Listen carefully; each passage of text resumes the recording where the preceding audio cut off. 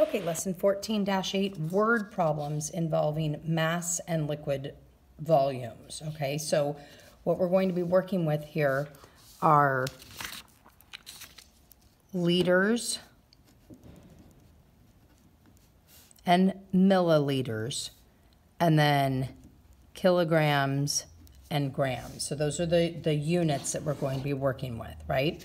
So we know that there's 1,000 milliliters in 1 liter and 1,000 grams in 1 kilogram. So the grams are the smaller unit and the milliliters are the smaller unit. And then liters are much bigger and kilograms are much bigger, okay? So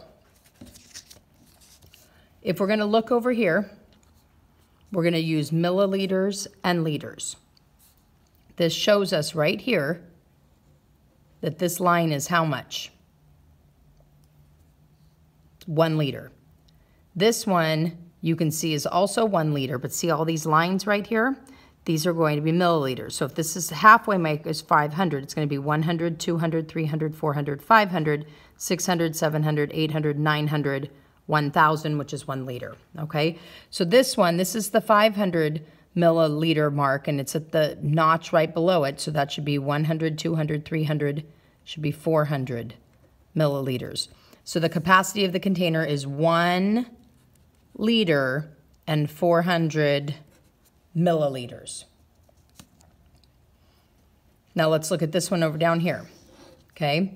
We have kilograms and grams, kilograms being our big one. So this one right here weighs 1 kilogram, and then we have in grams, we have 100 plus 10 plus 10, which is 120. So we have 1 kilogram and 120 grams. You could write out grams too if you want. It doesn't matter if you write out grams or put a G. Everybody knows the G stands for grams, okay?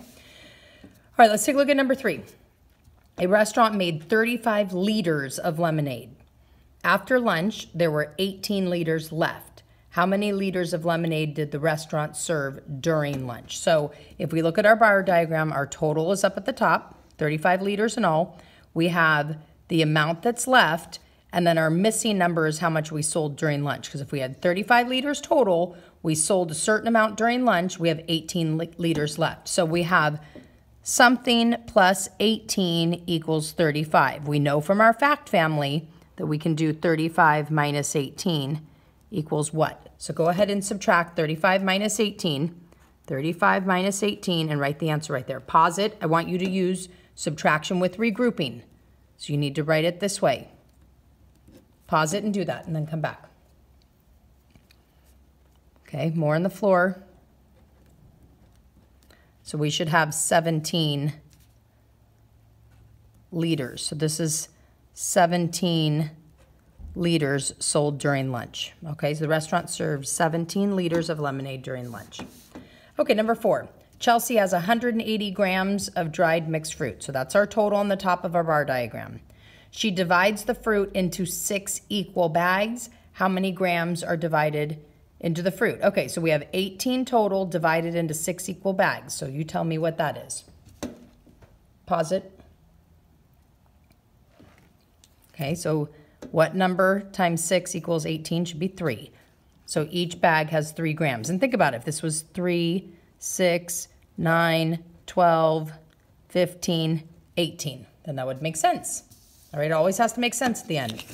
All right, a bag of apples has a mass of 2 kilograms. So here's our bag of apples. Okay, 2 kilograms. Carlos buys a total of 16 kilograms. So how many bags of apples does he buy? Okay, well, we can just draw each bag until we get to 16 kilograms. So figure out how many bags of apples. You could also do a bar diagram. 16 kilograms at the top. And you're just going to keep adding 2 kilograms at a time until you get up to 16 and see each one of these is a bag of apples. So pause it and figure out how many bags of apples did he buy if each bag of apples weighs 2 kilograms and he bought a total of 16 kilograms. Pause it.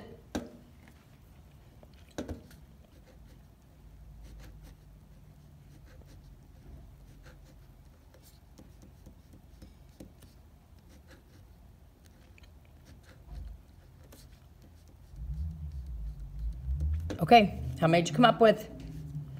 Should be 8 bags. Okay, 1, 2, 3, 4, 5, 6, 7, 8. 8 times 2 equals 16. Okay, you also could have just keep drawing bags over here. They shouldn't be this much smaller, but that's okay. I'm running out of room. Okay, so if each bag is 2 kilograms, 2, 4, 6, 8, 10, 12, 14, 16. So that's 8 bags.